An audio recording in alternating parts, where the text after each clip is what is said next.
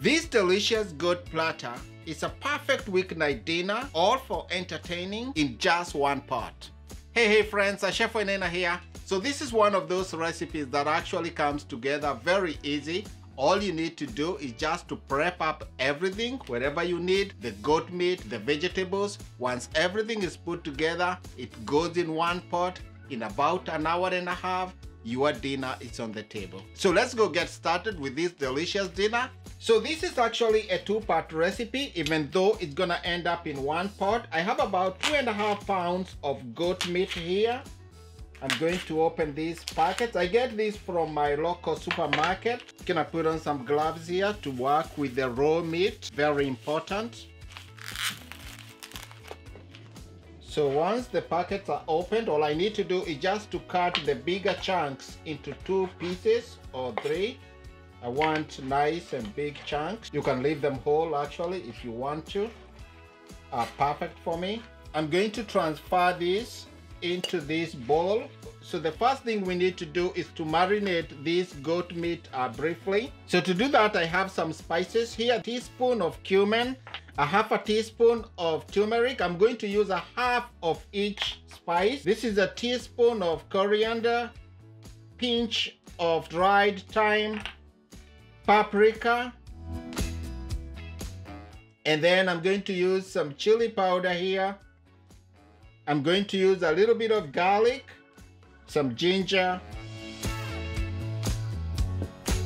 I have 1 lemon here that I'm going to cut, squeeze the juice in here, and then about a tablespoon or so of vegetable oil, a pinch, some salt, some black pepper, and then all I need to do, mix this, and then I'll set this aside to marinate for about half an hour or so. In the meanwhile, I will wash my cutting board and then prep the vegetables that will go with this dish. Just massage it nice.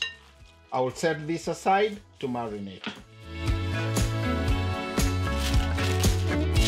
So on a new cutting board, I have 4 potatoes here. These are russet potatoes.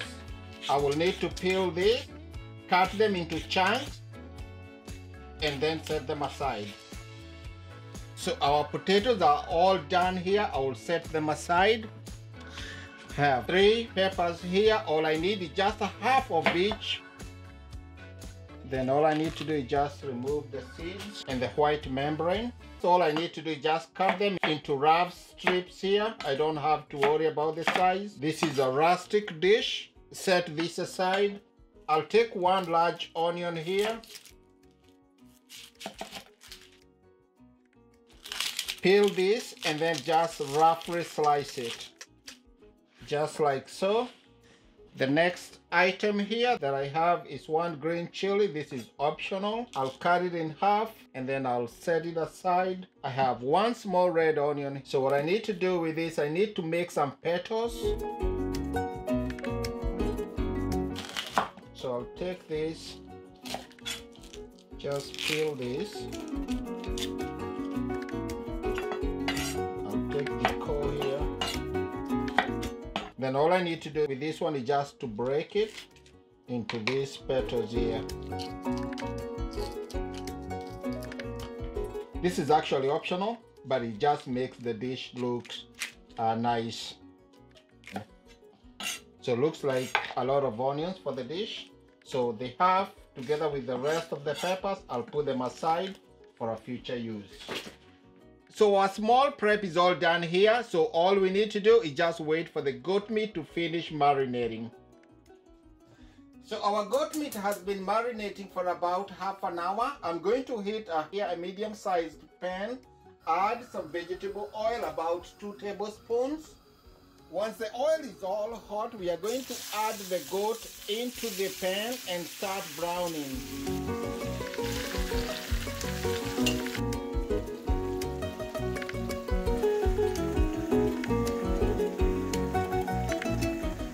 So after about 5 minutes or so of sizzling here, the meat has nicely browned on one side.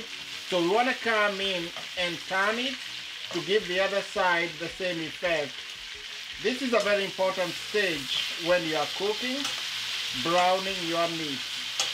Leave it alone to brown the other side.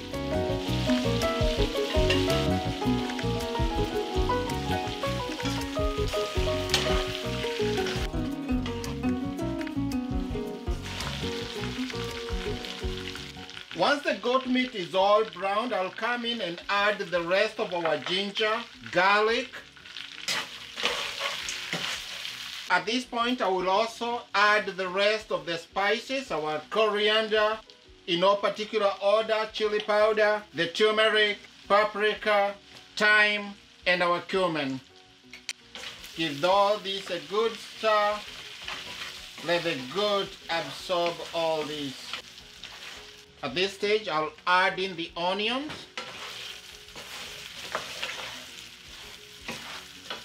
I will put a lid on this, cook for about 5 minutes to soften the onions.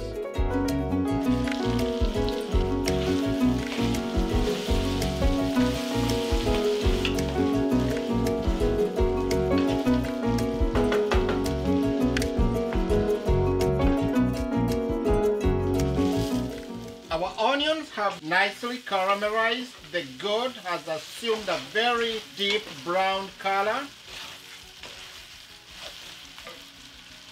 I'll heat this with some tomato paste, about a teaspoon.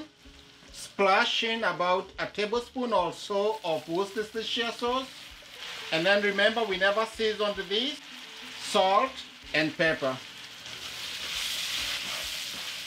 I'm going to add about a cup or so of beef broth. This is store-bought. This is just to help the goat. Sometimes tends to be tough, so you want to make sure that it's almost cooked before you introduce the potatoes and the vegetables. So I'm going to cover this, lower the heat, and cook it on medium-low, about 20-25 minutes.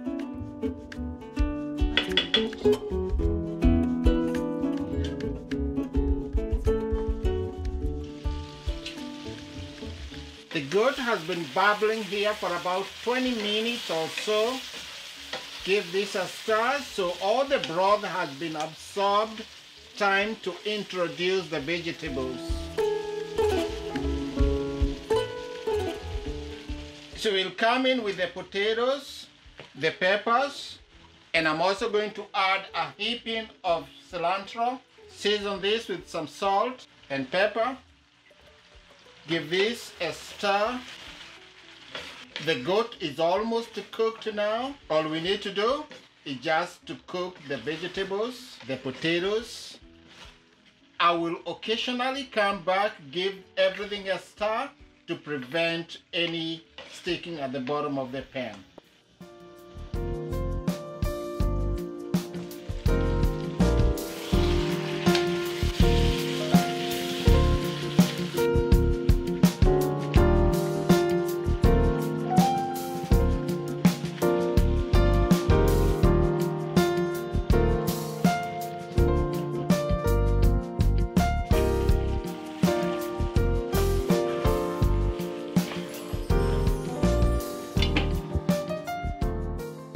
So this dish has been cooking here for some time now, about 30 minutes or so on very low heat. We need to check the potatoes. Potatoes are cooked through. We came in and added the onion petals in the middle of cooking, and this dish is done. All I need to do, give it a heaping of cilantro, turn off the heat, ready to serve.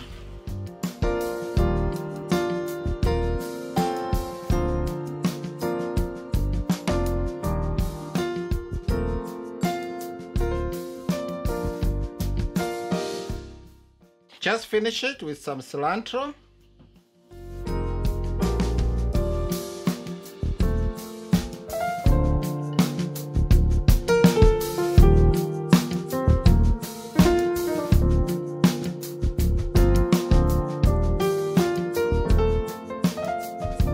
Gonna have to dig into this platter. The potatoes are nicely cooked. Look at that goat. Pulls away very, very easily. Gonna give it a bite. Come back for some of the potatoes. Look at that. So friends, all I can say, this is one of those recipes. The name perfectly fits the dish. Just set it on a platter, put it on the table on a weeknight or when you are entertaining, and you got yourself a perfect dish that you, your family, or your friends will definitely enjoy. I hope you can be able to try it one of these days, and I'm sure you'll enjoy it. Just remember to subscribe to my channel. I hope to see you in the next one. Thank you for watching this one. We're gonna go sit down and enjoy more of this